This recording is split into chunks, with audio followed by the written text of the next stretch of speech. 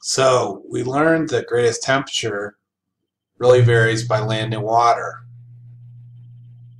How is that so? Here it is, our San Diego example. So the temperature is almost always the same in San Diego since it's consumed so much by water. It's almost all on the Pacific Ocean. So if we go to Dallas, which is inland, and our other example we had was Fargo, North Dakota, we see quite a bit of temperature variation. Really tells the story.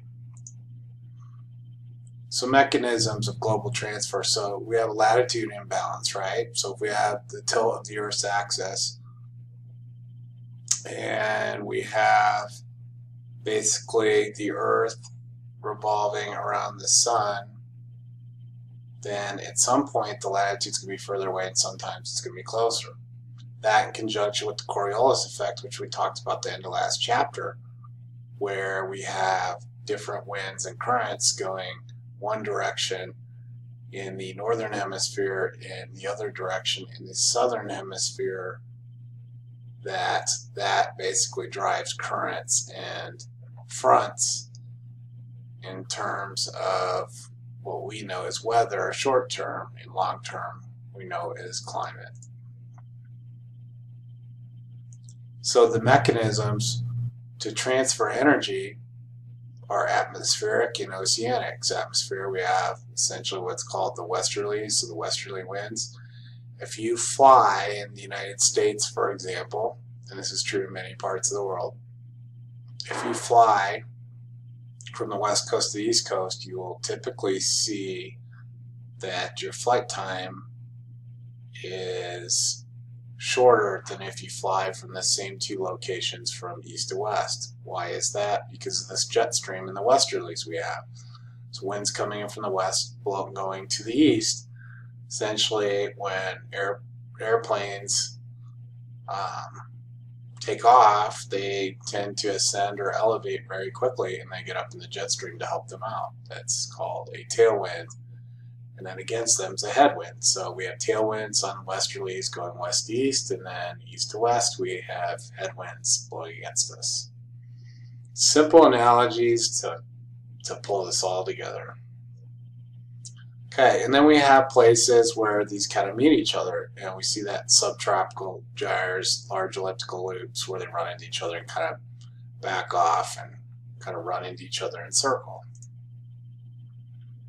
So we have northern hemisphere variations, southern hemisphere variations. So in the northern hemisphere we have a lot more land masses in general, and in the southern hemisphere we have land masses that are close together, much larger oceans. That also impacts where it is. So if you notice, we have really large areas of ocean.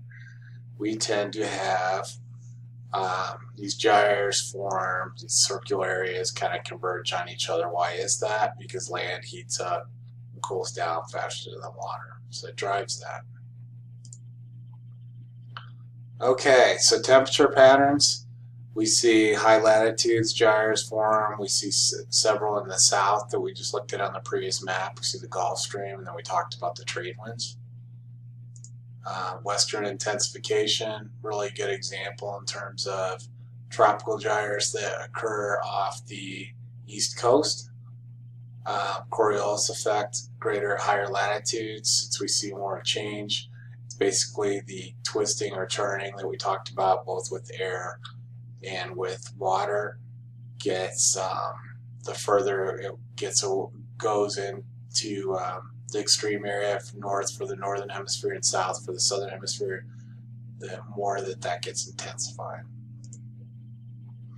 Upwelling, so cool current getting pulled away from the western coast, so we're starting to see these like temperature anomalies explained that essentially show us why we see long-term types of things occur. So upwelling up the coast, pulling away from the western coast, deep water rises. This can also be referred to on a micro scale as turnover. So sometimes water heat up and cool down certain types of the year. It's kind of like what we have for temperature inversions. Then we have the environmental lapse rate, which in our terms, in our temperature scale, is 3.5 degrees Fahrenheit per 1,000 feet.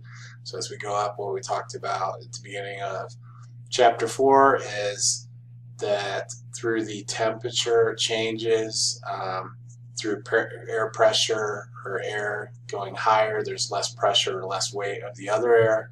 So we see as we ascend or go up in elevation, we see the temperature decrease at a rate of 3.5 degrees Fahrenheit. Here we have the rate of 6.5 degrees Celsius. Okay, and temperature inversion is kind of like the lake turnover we talked about in our previous 2 slides, or basically the upwelling effect on the west coast, where we essentially have air that's normally low go high and vice versa. So we can have a cold front go over a warm front and actually trap the warm air down and keep, that's typically when we see particulate matter or CFCs somehow detained in the environment. So we see this in Denver pretty often, unfortunately. Really good picture on the top right here that shows the inversion and the layer that's trapped. It's kind of interesting that the smog in the CFCs and the ozone and all that, there's really a line that it's kind of caught under. So you can actually see that in that graphic. Average temperatures we can see using ISO lines, lines of the same number kind of interpolated or drawn through, kind of like what we do with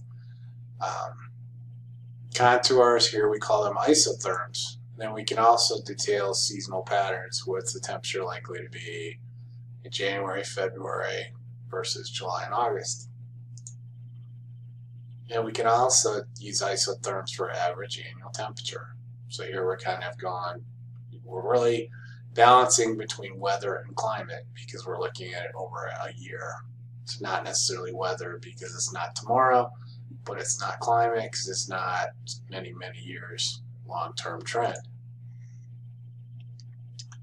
Global temperatures, we do refer to urban heat island as far as long-wave radiation that we get into that comes in our environment actually conducing the heat.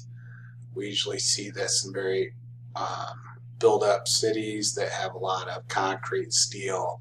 So we see temperatures around the cities heat up more and more. And then kind of getting into our climate setting of things, global warming, scientific evidence the Earth is warming. Historically, the Earth has been cooling and warming, as we've seen in several of the cores, especially out of Antarctica. And there's a lot of scientific research that a lot of this is being caused and fairly recent.